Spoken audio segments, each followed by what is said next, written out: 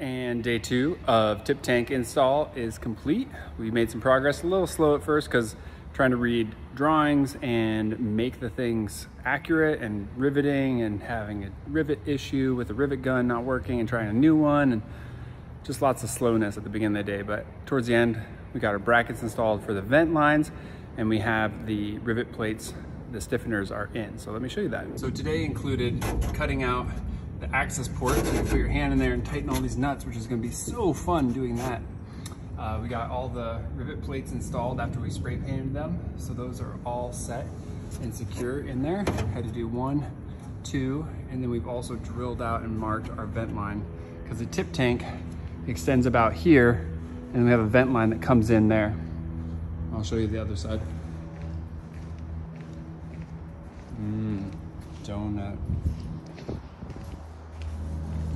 So here's another view of that. Same situation. We've got rivet plates in there.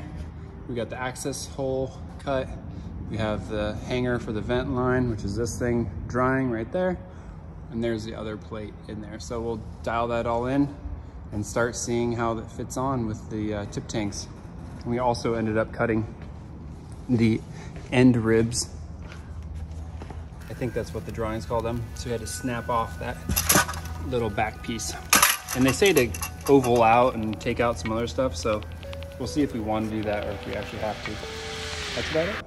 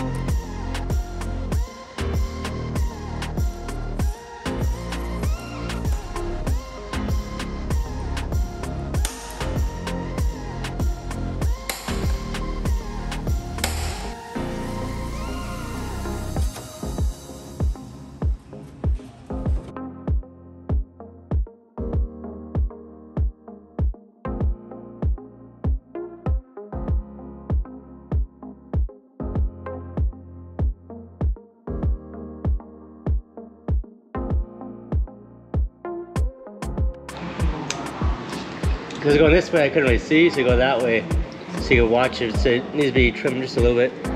Once it's in, it'll be easy. Yep. Do that. And then you're gonna run into your flicos too. Yeah, you'll be fine.